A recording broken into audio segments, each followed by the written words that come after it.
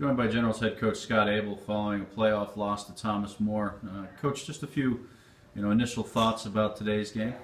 Well, certainly I'm disappointed in the outcome, but we lost to a really, really good football team today, and we knew coming in we needed to control the tempo early, control the momentum of the game, and we weren't able to do that. They were able to jump on us and kind of put us behind the 8 ball early on, and we hadn't been there all year in that scenario, and at the end of the day, we had a hard time rebounding from that.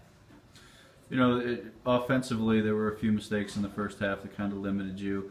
Thomas More got a bit of a lead there at halftime, but your team didn't quit, and you really, came out offensively and did what you wanted to in the second half. And what does that say about your team, the way they fought to the end, and it really kind of turned things around from the first half? Well, I just think it shows exactly what I already know about our group and how what kind of special team this is. We said it all year and what they've been able to accomplish, and I knew we weren't going to quit at halftime. I knew we had a really steep hill to climb, but I knew our guys would come out and fight, and we did. We offensively executed really well in the second half and did what we'd really done all year. Unfortunately, it was just probably a little too late at that point, but you're proud of your guys that they were able to kind of refocus and take it one quarter at a time after halftime.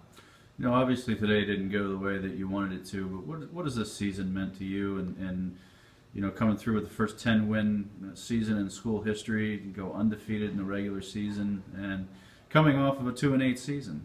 Just a little bit about what this year has meant to you and your team. Well, I'm unbelievably proud and grateful for the dedication from our guys and our staff, and I feel blessed to be one part of this. And I think years from now, I think we will all really truly understand how special this group was, and I give so much credit to our seniors, their leadership, their devotion and dedication, not just to the program but to our beliefs. We set a foundation of beliefs that we thought were important for us to be successful, and they bought in, and they stuck to the course even through tough times last year, and that's really, as a head coach, that's all you can ask.